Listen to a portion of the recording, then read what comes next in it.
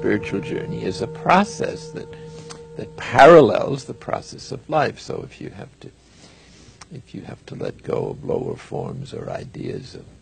of perceiving reality that are proper to infants and children, in order to get to mature views of reality, then why be surprised if you have to do the same in the spiritual plane? And that's really what the dark nights are about. They're a passive infusion of divine love that assists us to do what we are too weak to do or haven't got quite the guts to do under our own human initiative, which is to face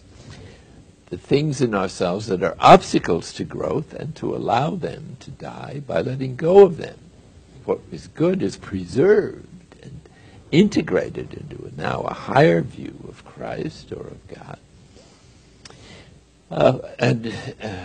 all that's left go is the childishness or the undue identification with human props